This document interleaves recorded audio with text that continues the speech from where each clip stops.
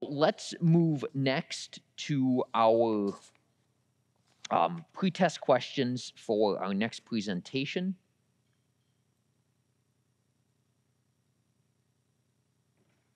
All right. So which of the following is a characteristic of a class 3 antiarrhythmics? Do they slow impulse conduction velocity and exhibit reverse use-dependent effect? Do they prolong refractoriness and exhibit use-dependent effect? Do they slow impulse conduction velocity and exhibit use-dependent effect? Or do they prolong refractoriness and exhibit reverse use-dependent effect? So this really gets into your understanding of antiarrhythmic medications. And Dr. Noseworthy, in addition to speaking about these physiological principles, is going to talk about the clinical applicability of understanding these principles.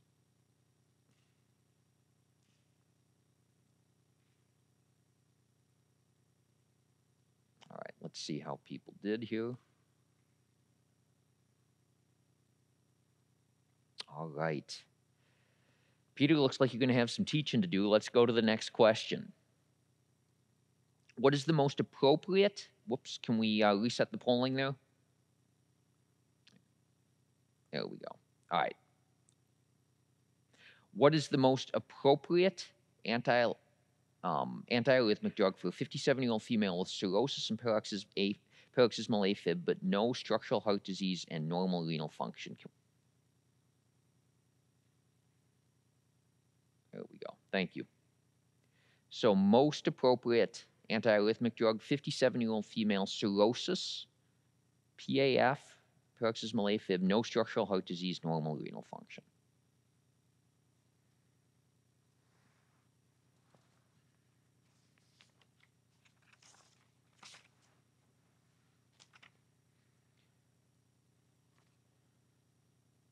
All right. Looks like we still have a few more knowledge gaps. So I'm going to introduce next Dr. Peter Noseworthy.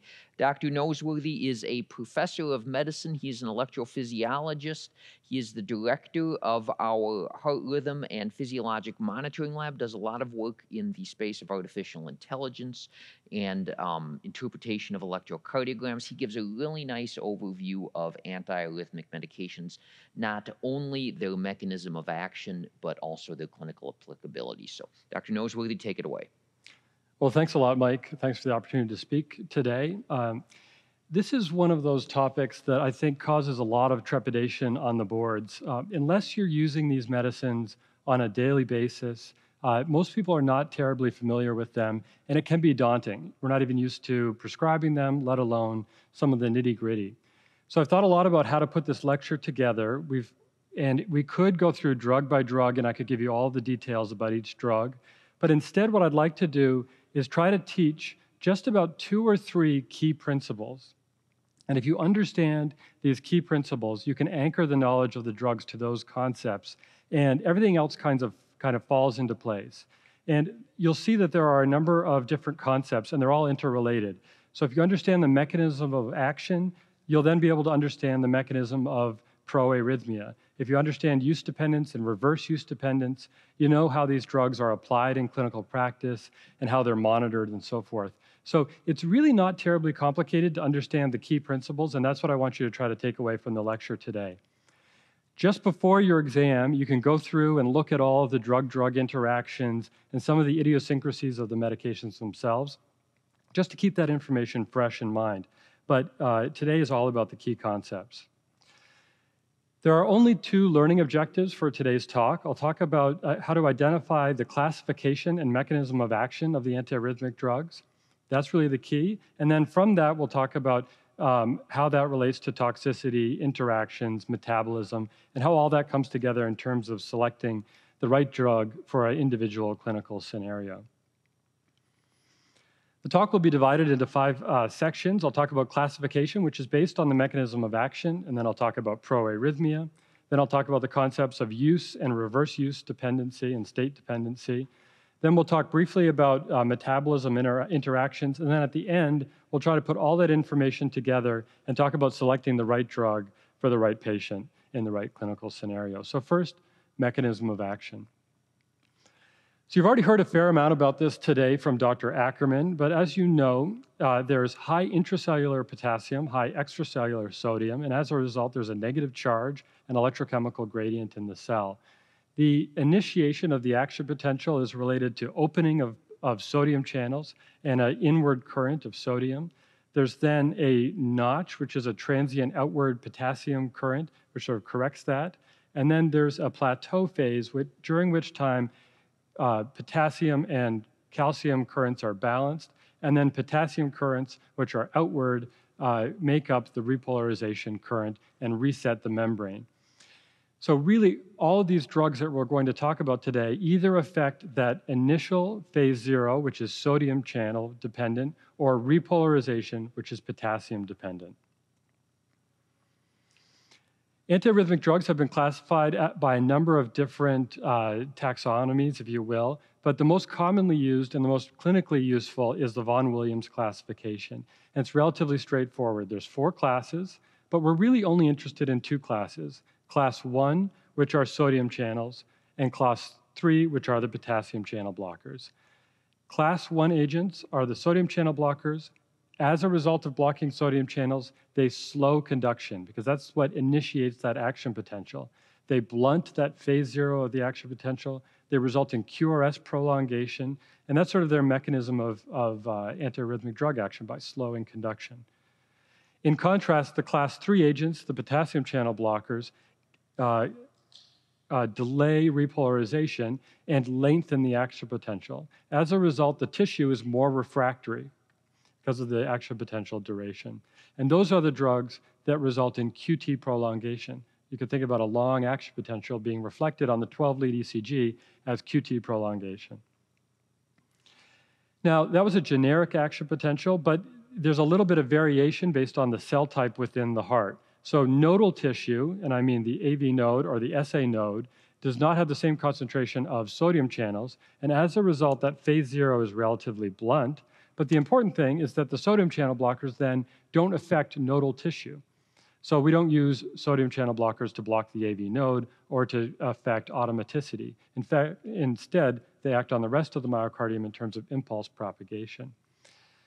The atrial myocyte has a particularly short action potential because there's another potassium channel here, the IK-ACH channel, and that results in a short action potential in the atrium, and it's why the atria are so prone to arrhythmias, because there's opportunities for local reentry, because that tissue is relatively less refractory in comparison to other tissues. The Purkinje fiber actually has a longer action potential duration, and the reason is that we don't want to get reentry into the Purkinje tissue. If we did, we'd end up with things like vesicular VT that you heard about this morning from Dr. Mulperu. And then the endocardium, mid-myocardium, and endocardium has a slight variation in action potential duration, as well as that notching. And that's what creates a potential for a dispersion of repolarization, and that's what becomes the substrate for torsade de pointe, or sort of twisting of an electrical impulse through the myocardium. So class 1 agents, sodium channel blockers, affect phase 0 of the action potential. As a result, they blunt that, and they result in QRS, not QT, prolongation. That's the most simple way to think of sodium channel blockers, of course, but there are some idiosyncrasies and there are other drugs with sort of mixed effects. So when I think about a class 1 agent, I'm typically thinking about flecainide or propafenone, and these are class 1C agents, which are quite specific in their effect in terms of affecting the sodium channel. As a result, these are the ones that we'll monitor by looking at the QRS duration, and they have very little effect, if any at all, on the QT interval itself. Lidocaine and its orally bioavailable version, mexiletine, have relatively little effect in normal myocardium on either phase 0 or on repolarization. And as a result, they're not terribly proarrhythmic because they don't mess with normal electrophysiologic machinery in the same way. But they have a particular proclivity to injured or ischemic or slightly depolarized myocardium. And that's why we reach for lidocaine in the setting of polymorphic VT, for instance, occurring in the context of myocardial ischemia in the CCU. And you've all done that many times. The oddest class 1 grouping are class 1A agents, quinidine, procainamide, disopyramide, and to some extent amiodarone. And all of these actually have mixed effects, both on phase 0, but also on repolarization. And it's a little hard to remember this, but if you remember these little stories, you might be able to anchor that knowledge. So quinidine, you may recall hearing about how quinidine used to be titrated until people started getting syncope. And the reason they got syncope was they were actually developing torsade from QT prolongation. So we don't do that in practice these days, but if you look at the ancient medical literature, that was the way it was dosed. So think about syncope with quinidine due to torsade. That'll tell you that it also has that class 3 effect. Similarly, procainamide can sometimes cause torsade in patients in the ICU who have renal failure, for instance. And it's because procainamide is acetylated in the liver to N-acetylprocainamide, or NAPA, and that metabolite is renally cleared. If somebody has renal failure, it can accumulate, and you can get a toxicity that looks like a class 3 agent with torsade, QT prolongation, et cetera. And then disopyramide, similar effects. It's somewhat negatively inotrope, so it has a niche indication in people with hypertrophic cardiomyopathy who have had atrial fibrillation, because it may help with rhythm control as well as relieve some of the obstruction. On to the class 3 agents. They don't do anything for phase 0, but they affect potassium channels, in particular the IKR channel, and that is just like having long QT2, as you heard from Dr. Ackerman this morning, but they result in QT prolongation, and that can set up for proarrhythmia with torsade. So let's talk about, now that you know the mechanism of action of those two general classes, let's talk about how those can result in proarrhythmia. So proarrhythmia is just defined as new or more frequent arrhythmia precipitated by an antiarrhythmic drug action. And there are 3 basic types of proarrhythmia. The first is what we'll see in patients on sodium channel blockers that slow conduction. And these drugs can actually promote reentry, because the slower the wavefront is propagating, the more prone it is to snake its way around a scar and complete a loop and cause a reentrant rhythm. So if you see a monomorphic ventricular tachycardia in somebody who's on flecainide, think about proarrhythmia from these medicines. And that's the reason, actually, that there's a black box warning against the use of flecainide or propafenone in anybody who's had a prior myocardial infarction or scar. The second example are drugs that prolong repolarization. They work by making the tissue more refractory, but it comes at a cost of the risk of polymorphic ventricular tachycardia or torsade, which is simply polymorphic VT in the context of long QT. And these are related to triggered early after depolarizations. So what happens is some of those sodium channels have actually recovered late in that early repolarization phase. And if they're available to be excited and there's a little bit of dispersion of repolarization, some of those myocardial regions are going to still be at threshold, and it's going to cause ectopy. So you may see short-coupled PVCs as a harbinger of impending torsade. And that's a toxicity of class 3 agents. This is less important for antiarrhythmic drugs, but it's the third mechanism of proarrhythmia, and it's calcium overload or triggered delayed after depolarizations. And you heard about this morning when we were talking about CPVT with Dr. Ackerman, but high intracellular calcium can cause increased automaticity, and then increased automaticity on the fascicles can cause this sort of alternating bundle branch block pattern or biventricular ventricular tachycardia. But it's a very different mechanism of action than what we see with early after depolarizations, because the treatments are opposite. I'll get into this a little bit later, but if you want to treat proarrhythmia that's related to increased refractoriness of the tissue and long QT, you may want to pace the heart fast in order to shorten that QT interval. Whereas if somebody has CPVT, the last thing you want to do is load the heart with additional calcium. It'll precipitate VT storm, and that's why we're so cautious putting in ICDs in that population. So let's talk about the mechanism of reentry. As long as a propagating wavefront comes up against excitable tissue, it will propagate forever. An analogy I like to think about is a dog chasing its tail in the backyard. As long as it can't get its mouth all the way around to its tail, it's going to keep going. It'll never catch that tail, and it becomes an incessant tachycardia. But if we either slow conduction or we increase repolarization, we can influence that proarrhythmia. So that distance between the snout and the tail is so-called excitable gap. all of this tissue here that's excitable and presents an opportunity to engage in that reentrant circuit. So it'll go around and around and around like this until the dog gets tired. If we prolong repolarization, we make the action potential longer, and it shrinks that excitable gap. So then that opportunity to get into that circuit is less because the tissue is more refractory, and that PVC has to be perfectly timed, or that PAC, in order to engage in that kind of circuit. And if the excitable gap or the repolarization gets long enough, it could actually extinguish the excitable gap altogether, and the arrhythmia would terminate. The class 1 agents will actually slow the propagation of this reentrant circuit, and as a result, it opens up an enormous excitable gap. So this is why they're proarrhythmia. I'm basically telling you the same concepts over and over from slightly different approaches, but slow conduction, a very large excitable gap, and potential for proarrhythmia. So this makes sense intuitively once you understand the mechanism, but there are also good clinical trial data to support that. Nobody talks about antiarrhythmic drugs without mentioning the CAST trial, but it's now a very old trial, but it really changed practice in cardiology and electrophysiology. So we know that after a myocardial infarction, there's lots of ventricular ectopy. It would make sense that suppressing that ectopy might reduce the risk of more sustained ventricular arrhythmias and prevent sudden cardiac death. This was tested in a trial with medications that are very good at suppressing ectopy, flecainide and enconide in this case, but unfortunately they increase proarrhythmia, increase mortality, presumably due to monomorphic ventricular tachycardia. And ever since this time, there's been the black box warning against the use of these medications. So drugs that prolong repolarization typically have an initiation sequence of polymorphic ventricular tachycardia that looks like this. So here's a patient in sinus bradycardia. You can see that early after depolarization is happening on the terminal component of the T wave in that area where some of those sodium channels are recovering, but there's still some depolarized myocardium. Boom, it causes a PVC.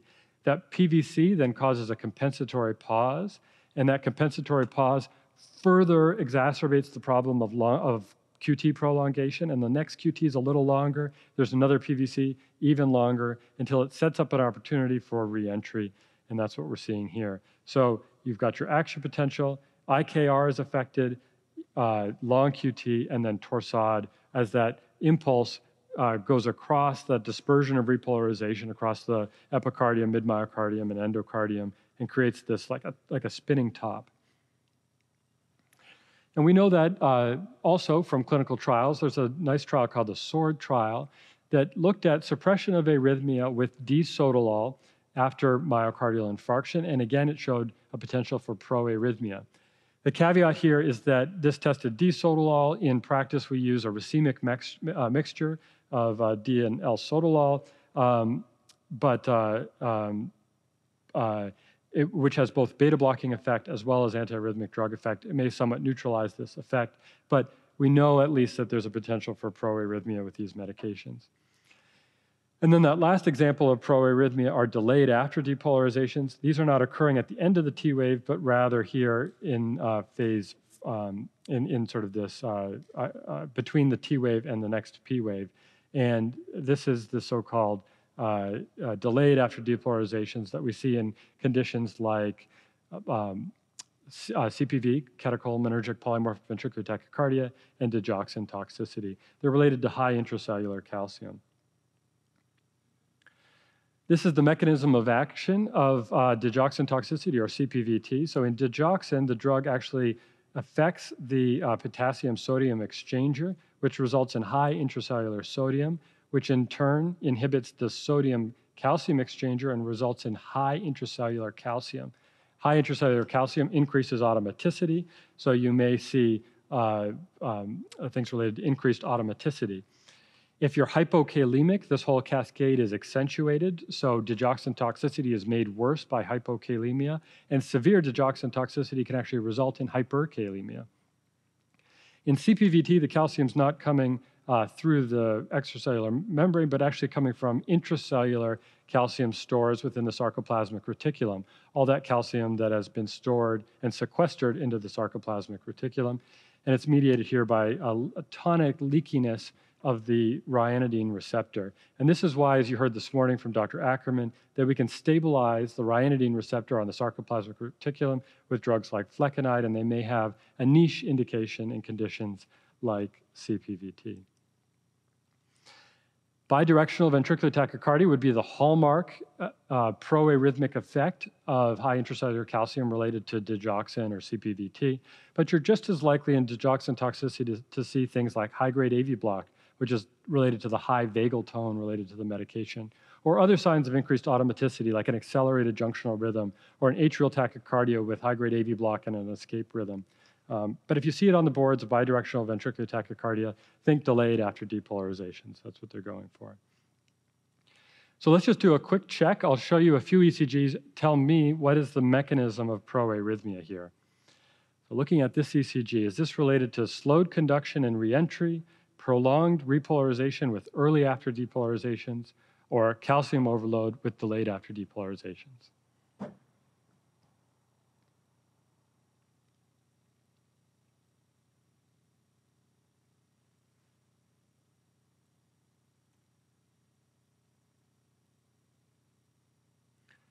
Good.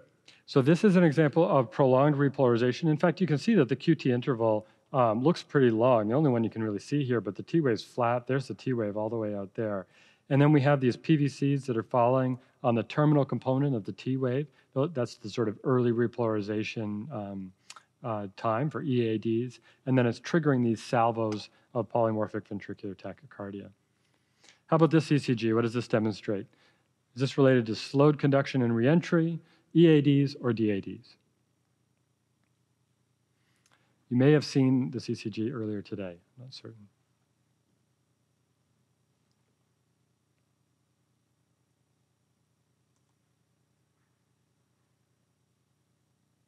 Great, even better. So this is bidirectional ventricular tachycardia caused by high calcium state and delayed after depolarizations. And lastly, let's round it out. What are we seeing here?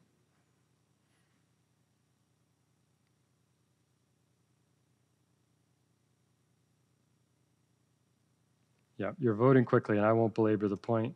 I suspect you'll do well on this. But yeah, so slowed conduction and reentry. This is a monomorphic ventricular tachycardia related to proarrhythmia like we saw in CAST and a class 1 agent like flecainide or propafenone. Okay, so that's the mechanism of action in proarrhythmia. The next key idea to understand are the concepts of use dependency and state dependency. And this has a lot to do with how we dose and monitor these drugs.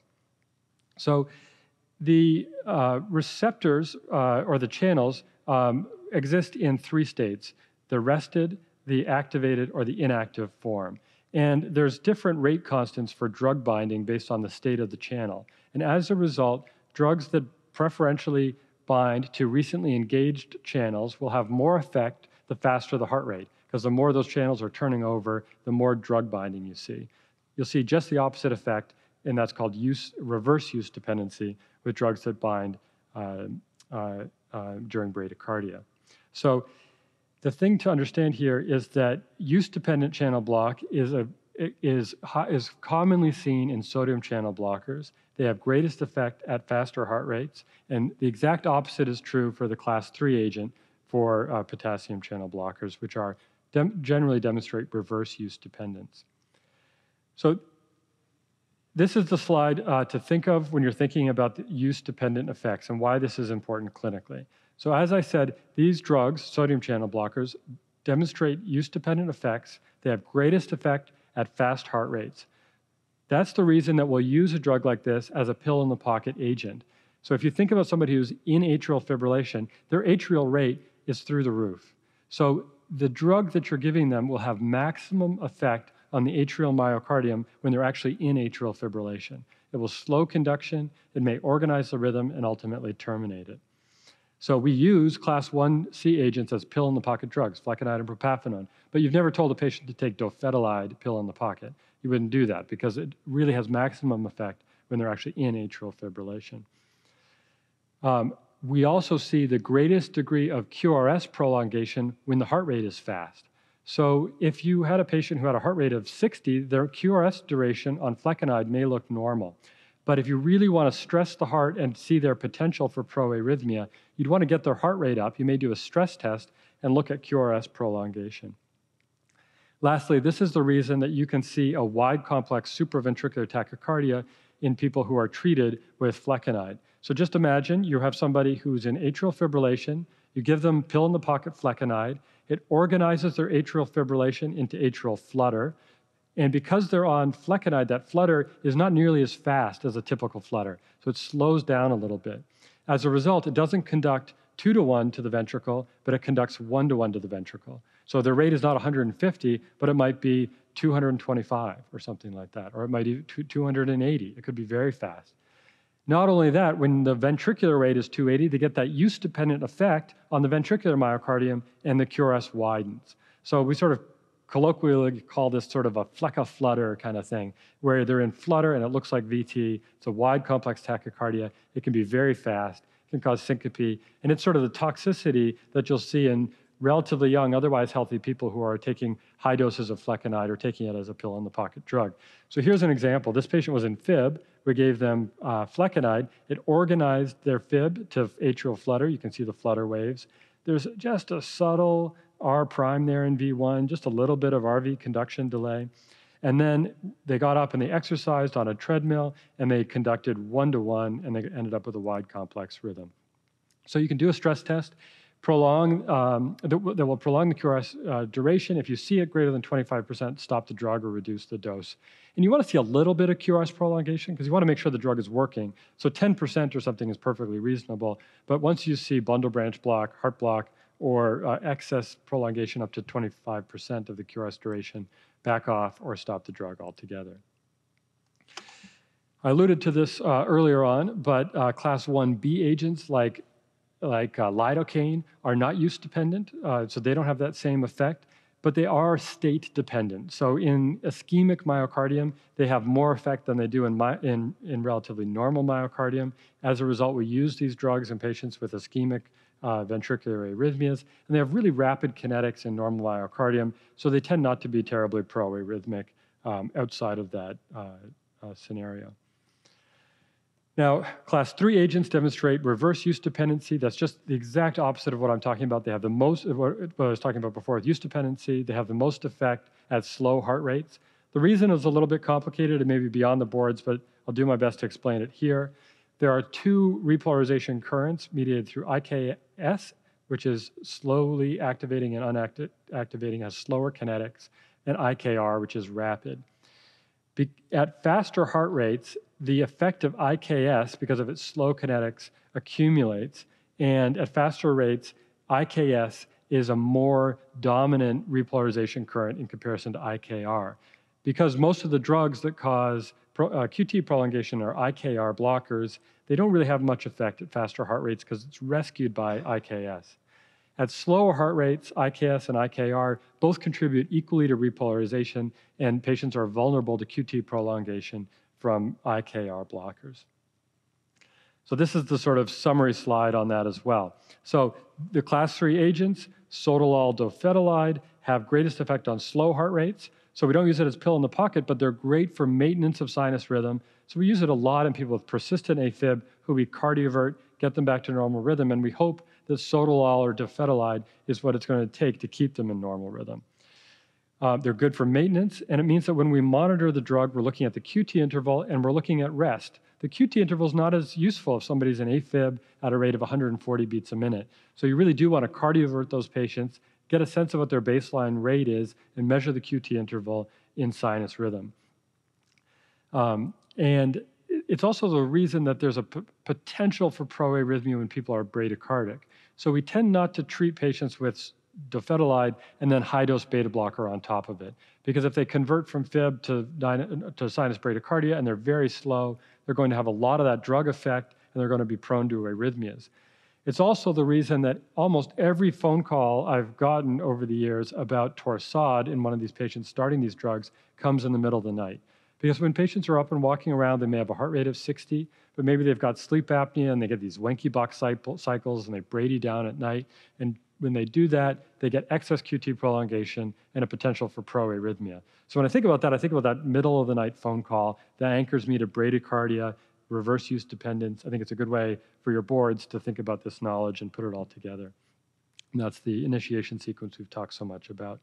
And it's why we have to avoid excess rate slowing with these medications. Amiodarone, as you've heard many times, is less proarrhythmic than other medications, and it's because it affects IKS and IKR equally, so it has equal effect across a range of heart rates, and it tends to cause these arrhythmias much less frequently, even though it sort of falls into many different classes as an antiarrhythmic drug. So here's the summary. Class 1 agents, sodium channel blockers. Sodium channel blockers, slow conduction. That's how they help with arrhythmias. Problem is, if you go too far, you'll promote reentry, and it's just the opposite. You get proarrhythmia. And they have use-dependent effect, so they're pill-in-the-pocket agents. Class 3 agents are potassium channel blockers. They make the tissue more refractory by prolonging repolarization. They result in long QT, but they can cause early after depolarization and torsade and reverse use dependency. When you get that phone call, it's at night when they're bradycardic. So let me take a couple minutes to talk about metabolism and drug interactions. Here's a question. I alluded to this in one of the first slides. A patient develops torsade shortly after starting procainamide in the ICU. What is the likely cause? You'll say, procainamide, I thought that was a class 1 agent, class 1A. What's going on? Why is there torsade? Is it failure to acetylate NAPA due to liver failure? Is it accumulation of NAPA due to liver failure? Is it accumulation of NAPA due to renal failure? Or is it a SCN5A common variant predisposing to arrhythmias?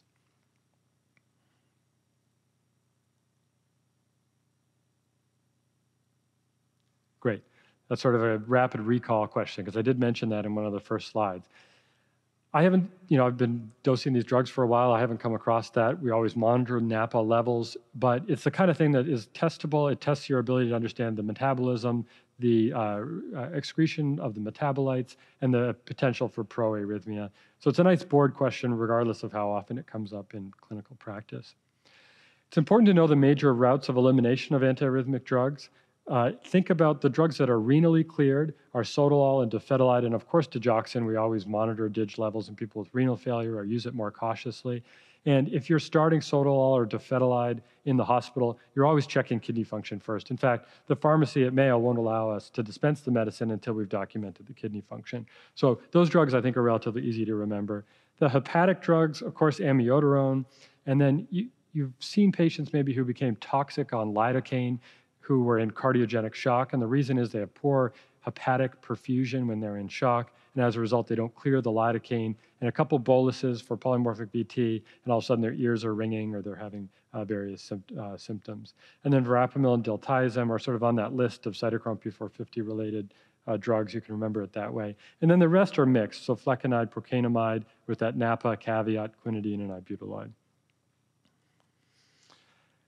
Here's a potential scenario for toxicity of these medications. You have a patient who you start on propafenone, and shortly after doing so, they develop sort of this bradycardia and QRS prolongation. They look toxic on the drug.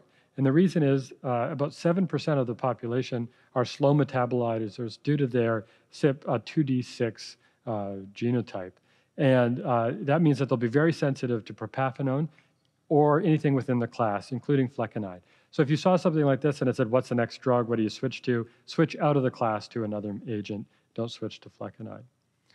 There are 2 cytochrome P450 enzymes to be aware of, CYP2D6, and that's what I just talked about with propafenone, flecainide. Mixilotine falls into that category. And then 3A4 for amiodarone and dofetilide.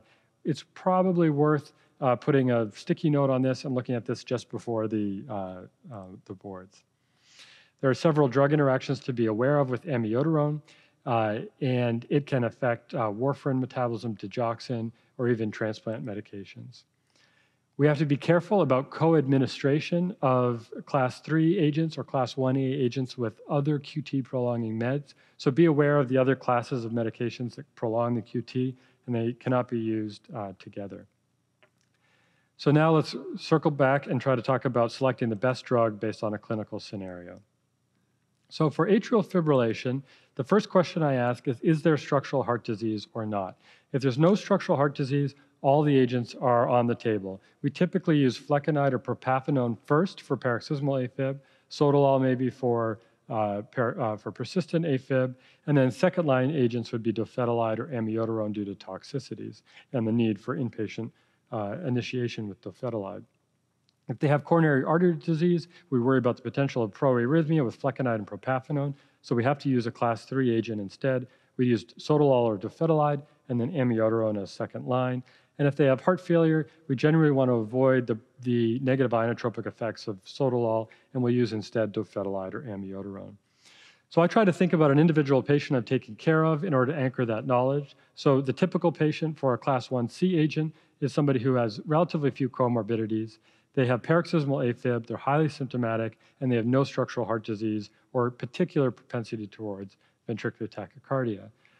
The class 3 agents, you can use people who have some degree of structural heart disease, prior myocardial infarction, maybe even a little bit of a low ejection fraction. You can still use dofetilide.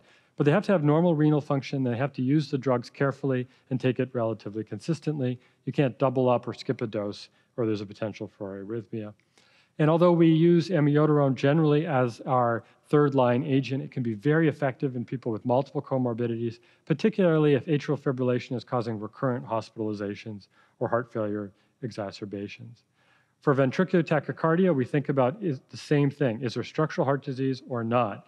If there's structural heart disease and it's a monomorphic arrhythmia, it means it's reentrant.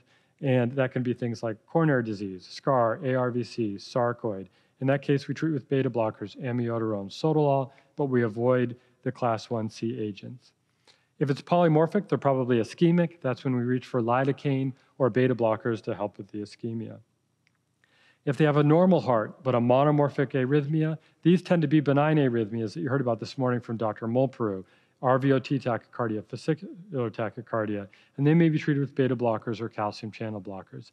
If it's polymorphic VT in a normal heart, that's the Ackerman lecture. So beta blockers for long QT, flecainide for CPVT, and quinidine for Brugada syndrome. It's important to be aware of some of these dosing considerations. So we look at the QRS duration in people on 1C. We'll look at QT prolongation at 3 months or periodically in people on dofetilide or sotalol. Amiodarone has a whole litany of associated toxicities that you should be aware of, and they require active monitoring. We tend not to see a lot of people getting into problem these days if we're treating with the lowest possible dose and being vigilant. But the time people get into trouble is when it's prescribed and the patient is lost to follow up and they come back 5 years later, still on a high dose of amiodarone and with evidence of toxicities. So in your syllabus, I made some drug summaries, and you can use these almost as flashcards as you're reviewing. It goes through the mechanism of action and all of the toxicities and some of those idiosyncrasies about each drug. I think it's worth, once you're comfortable with the concepts, going through that slide by slide and making sure that it all fits together. I won't go through that today. So the key points: understand the classification is based on antiarrhythmic drug action. Understand that that also predisposes to various forms of proarrhythmia. Think about all drugs as either having use dependence or reverse use dependence, and then how that affects whether we're monitoring during sinus rhythm or with a stress test, and whether we're using it for pill in the pocket or for maintenance of an arrhythmia or of normal rhythm. Be aware of some of the metabolic considerations, and then put all that information together to try to identify the right drug for the right patient in the right clinical scenario. So Mike, I'll hand it over. Okay. Dr. Noseworthy, go ahead and have a seat here. Let's move to the audience response questions. We'll see how people did. All right, so which of the following is a characteristic of the class 3 agents? Slow impulse conduction velocity and exhibit reverse use-dependent effect. Prolonged refractoriness and exhibit use-dependent effect. Slow impulse conduction velocity and exhibit use-dependent effect. And then prolonged refractoriness and exhibit reverse use-dependent effect.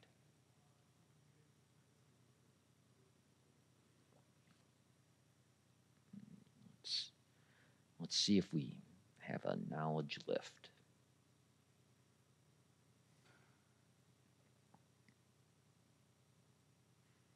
78%. And how did that compare to what we saw beforehand?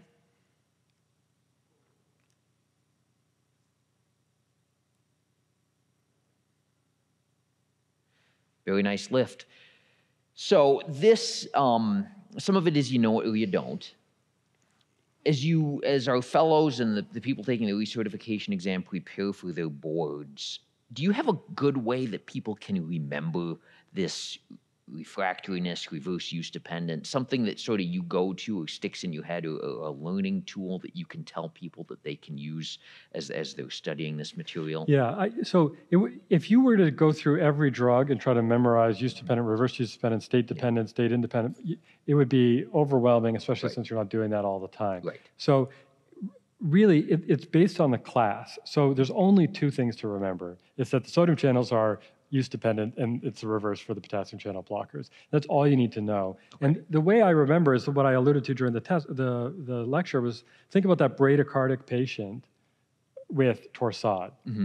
And then think about the stress test with the rapid heart rate and wide complex rhythm, QRS prolongation. Okay. So those are the clinical corollaries of that. And those are the only two things you need to remember. Just think about putting somebody on a stress test and seeing wide complex tachycardia and everybody freaking out. And then think about everybody freaking out in the middle of the night when they get the phone call about torsade and the patient's bradycardic with sleep apnea. Gotcha. So just remember those scenarios. You should be able to remember it. Perfect. And don't get overwhelmed going through the flashcards at the end.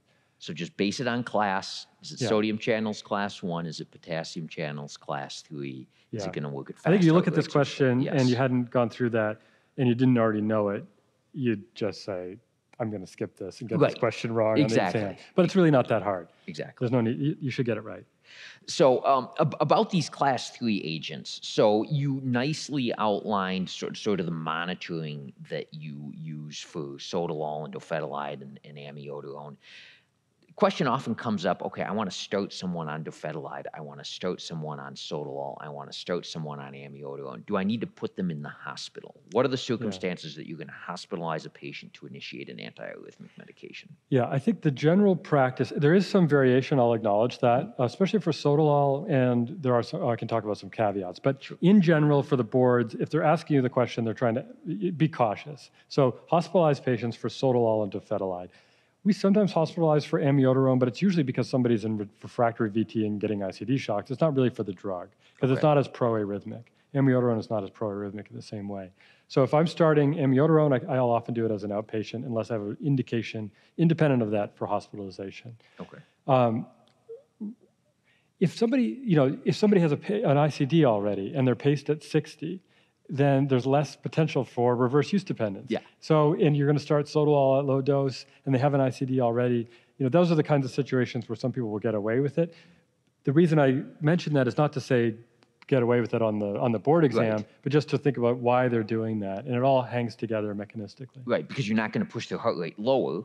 Right. Which is the point at which the proarrhythmic effects are going to kick in. Yeah, not to say the sotalol can't be proarrhythmic, or they could get renal failure or something like that. And you would want to check that before starting sotalol. Gotcha. But, I hospitalize most people for sotalol or dofetilide. Okay, and then the 1C agents, propafenone and flecainide. No, you don't need to. If you're going to do pill in the pocket at high dose, there's that potential that you organize fib to flutter and then flutter slow and you conduct 1-to-1.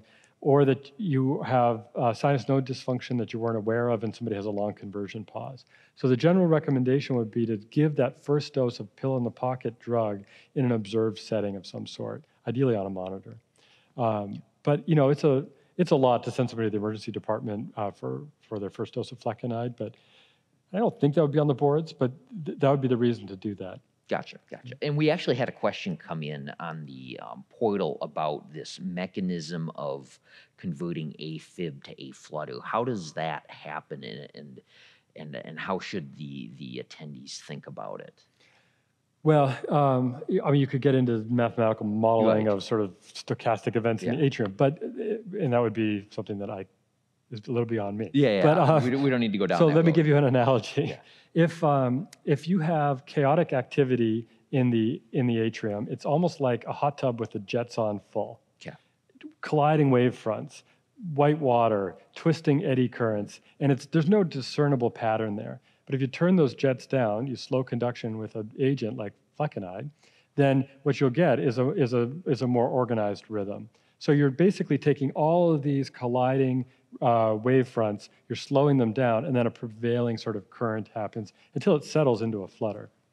Yeah. I love the whirlpool analogy. Yeah. I'll have to tell my patients about that next time. Maybe we need a whirlpool here at the CV board review to get people to come back next year. We can sort of do that. Great idea. Hot tub time machine. Yes, exactly. Next year. Exactly. And then one other question about the class 1C agents. Do you have a dealer's choice, propafenone or flecainide, or do you have one that you prefer? No, I think it's dealer's choice. Okay. I tend to use flecainide more often than propafenone. Okay. One important thing that I actually didn't mention in the lecture, but it's actually very important. It's a very testable thing. Is if you're giving flecainide, give it with a beta blocker to avoid that one-to-one conduction. So when we see people in trouble, it's often pill in the pocket, because in pill in the pocket, the beta blocker is often a forgotten part of the cocktail. So it's actually 2 pills in the pocket. Then. Is that how you do it? So they have to take so how do you tell a patient practically to do that? So say you want the otherwise healthy young patient, 30-some years old, paroxysmal AFib, don't want to have to go into the hospital. They've demonstrated that it's safe. Yes. Do you give them how do you manage? You could give the beta blocker about half an hour ahead. Yeah. And do you have a preferred beta blocker? No, but you could use a short-acting beta blocker. Like metoprolol tartrate or something, and just a low dose should suffice. Yeah, I think 25 milligrams or so. Perfect. All right, let's go to the next question. What is the most appropriate antiarrhythmic drug for a 57-year-old female with cirrhosis and paroxysmal AFib, but no structural heart disease and normal renal function? Flecainide, propafenone, amiodarone, quinidine, or sotalol?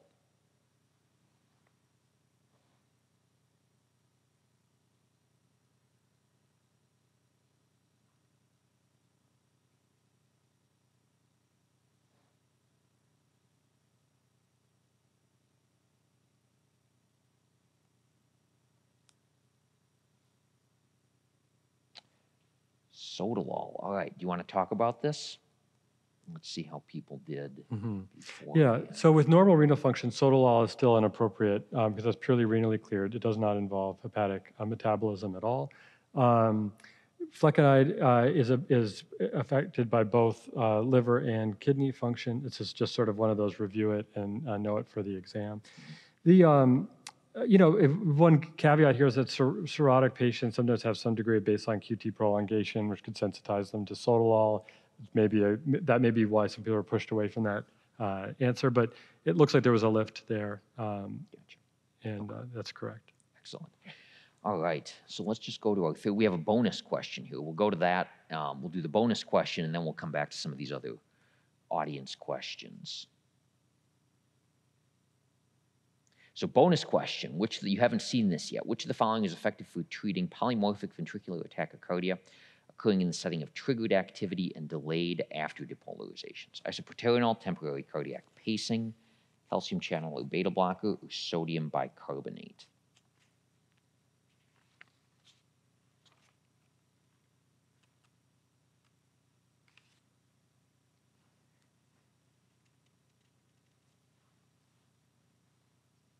Try to get to about 140.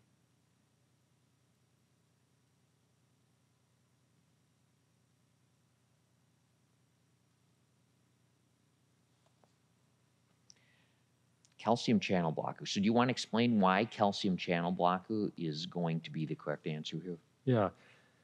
So I think that the people who have put option 1 or 2 are thinking about early after depolarizations and QT prolongation from medications, and they're trying to make an effort to increase the heart rate, shorten repolarization, and extinguish torsade.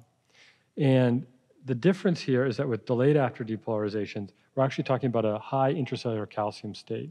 So that, remember, was DIG toxicity or CPVT. Yep. So if you were to give isoproterenol, a potent catecholamine, to CPVT, you'd actually exacerbate the problem.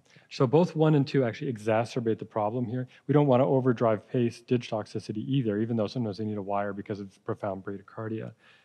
So instead, we want to blunt that effect, and calcium channel blocker or beta blocker would be the drug that you would use in that situation. So that's the final common pathway of these delayed after depolarizations is excessive intracellular calcium. Yeah, and then flecainide, I think you heard from Ackerman about its effect on the ryanodine receptor and sort of that niche indication for reducing sarcoplasmic reticulum mediated calcium release. Excellent. So this is a question about delayed after depolarization. So we had a question come in on the portal about early after depolarization. So we hear all the time about this R-on-T phenomenon. Is that an example of a delayed after depolarization? Yeah, it can be. I mean, you could have other PVCs related to other causes. So sometimes a PVC, it's not important for the boards, but it could be reentrant if you have scar, that impulse sort of gets in the scar and causes an automatic beat. And then the timing could be the same just by chance. Just by coincidence. But if it's a triggered effect, that really is probably an EAD manifestation. Okay. And it's that EAD that causes the pause and more QT and et cetera, and then you're off to the races. Off to the races, yeah. Gotcha. We had another question come in going back to the class 1C antiarrhythmics. So when you put a patient on flecainide or propafenone for paroxysmal AFib, how do you monitor that like 1 week later? Do you get a resting ECG? Do you go to a ECG plus a treadmill test, or do you do something else? Yeah, I think the important thing is to look, because what you don't want to do is just ignore it altogether. Right. So in my practice, it's about 50-50. If somebody has a baseline QRS, they have incomplete right bundle, for instance, and then you want to see a little bit of QRS prolongation with the drug, and it just pushes it up to kind of right bundle territory, that's a patient I would do the stress test in without a doubt. Gotcha. In somebody who has a narrow QRS and there's modest QRS prolongation with the drug, as long as you've checked it at steady state about a week later, you're probably okay. The reason a lot of people are doing stress tests is you kill two birds with one stone in terms of also trying to exclude prior infarct. Gotcha. Yeah. Excellent. Thank you. Thank you for clarifying that. And all of those flashcards, they were in your slides, correct? Those drug. Yeah, I just hid them on the talk because yeah. we would never make it through the lecture if I went through them all. One question came in about lidocaine. Can you use lidocaine to reduce the QTC interval to prevent torsades? And I'm presuming this is talking about, potentially, well, maybe there's a few different situations. So maybe there's QT prolongation from electrolyte abnormalities. Maybe there's QT prolongation from long QT syndrome. Maybe there's QT prolongation from ischemia. Is there a situation where lidocaine is going to be most effective at presenting torsades? Yeah, if you're doing a patch clamping experiment, you can demonstrate a slight shortening of the QT interval, but clinically it's not meaningful. And if you have we don't use it for long QT syndrome. Otherwise, that would be the drug. It makes sense that it should be the drug of choice, but it's not. It really doesn't work all that well. The time I've seen it used is when you're sort of resuscitating somebody with torsade who was admitted for dofetilide, and people are kind of frankly panicking a little bit, and you feel like you need an antiarrhythmic drug when you've got a rhythm like that. But really, what you need is less antiarrhythmic drug. It's like stop the insanity. Yes. And the drug to call for is one that you almost never call for in a code or a rapid response is isoproterenol. Gotcha. And if you do that, you could be the hero next time that comes up in the practice, because it really works beautifully. It's almost like shutting off the arrhythmia once you start isoproterenol. Excellent. And I've seen it a few times, and then everybody's around the bed and kind of looking at each other like, I guess our work is done. So if you do that, then you just continue the infusion going through a couple half-lives, observe the patient in a monitored setting, and that's really what needs to happen. Excellent. Thank you. Or if they've got a device, call in a device tech or EP to reprogram and pace a little faster. Excellent. Excellent.